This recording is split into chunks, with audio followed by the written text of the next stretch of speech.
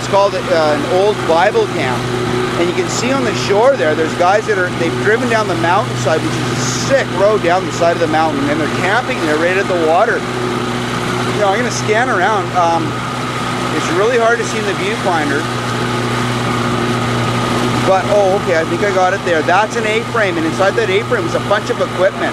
That used to be their church, their basketball court, and now it's stuffed full of like backhoes and excavators. Gonna go along the shore, and you know, there was wharves and stuff down here where you know they'd come in and launch or pull up to the wharf and let people off. That was the cookhouse right there, and that's where everyone ate. There used to be a huge field up there, and you know, there still is a field over there. And then there's a generator station in there, and if you go up, there's a road there. I'm just trying to get my bearing here. That road right there would go up to about 20 or 30 little shacks that all the Bible campers would stay in there.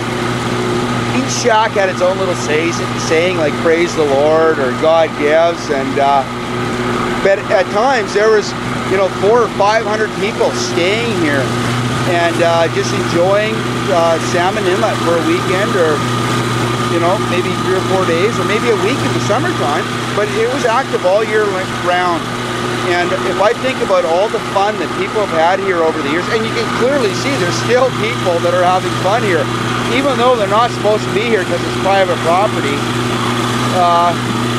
You know, there they are, and they've come down and they're hanging out on the beach and enjoying themselves. And you know what? If it's here, why wouldn't you?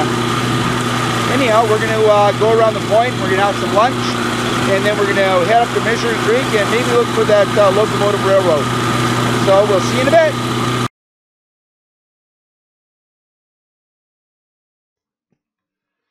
Hee-haw, hee-haw.